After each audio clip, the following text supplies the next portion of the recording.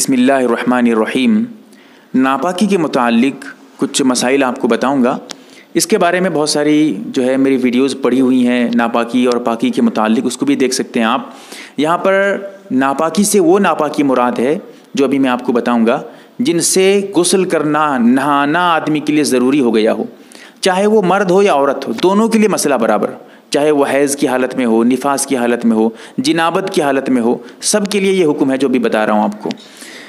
مسئلہ یہ ہے کہ ناپاکی کی حالت میں، ناپاکی سے کون سی ناپاکی مراد ہے وہ میں نے آپ کو بتا دیا ہے۔ ناپاکی کی حالت میں دعا کرنا کیسا ہے؟ بالکل جائز ہے، کوئی حرج نہیں، بالکل کر سکتے ہیں، دعا کرنا آپ کے لیے بلا کراہت جائز ہے۔ اسی طرح ناپاکی کی حالت میں ذکر کرنا بالکل جائز ہے، کوئی قباحت نہیں۔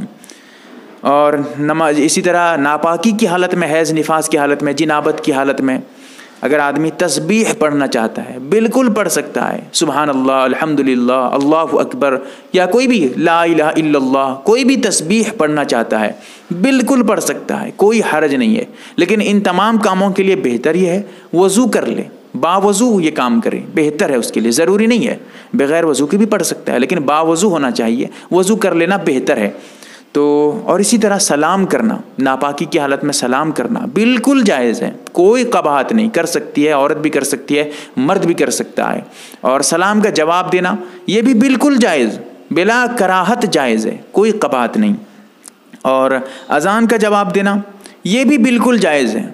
اصل میں اس میں ذرا اختلاف ہے، لیکن راجح قول کے مطابق اذان کا جواب دینا بالکل بلا کراہت جائز ہے، حیض کی حالت میں، نفاس کی حالت میں، یا کوئی بھی ناپاکی، ایسی ناپاکی جس سے نہانا، غسل کرنا اس کے لیے واجب اور فرض ہو گیا ہو، اس میں اذان کا بھی جواب دے سکتے ہیں، کوئی حرج نہیں ہے، کوئی قباحت نہیں ہے۔ یہ مسائل آپ کو فتاوی شامی میں جلد نمبر 1 صفحہ نمبر 424 پہ، فتاوی عالمگیری میں جلد نمبر 1 صفحہ نمبر 38 پر دیکھ لیجئے گا، مل جائیں گے۔ اللہ تعالی ہم تمام کو صحیح مسئلہ سمجھنے کی توفیق عطا فرمائے۔ مسئلہ نہ سمجھ پائیں رابطہ کریں، نمبر وغیرہ سب دیا ہوا ہے، کمنٹس میں پوچھیں، واٹس ایپ پہ پوچھیں، ڈائریکٹ کال کے ذریعہ بات کریں، مسئلہ سمجھیں، نہ سمجھ پائیں تو بار بار سنیں، انشاءاللہ بات سمجھ میں آ جائے گی۔ پھر بھی نہ سمجھ پائیں رابطہ کریں، اور اللہ سے دعا کریں کہ اللہ تعالی ہم تمام کو صحیح مسئلہ سمجھنے کی توفیق عطا فرمائے، آمین یا رب العالمین۔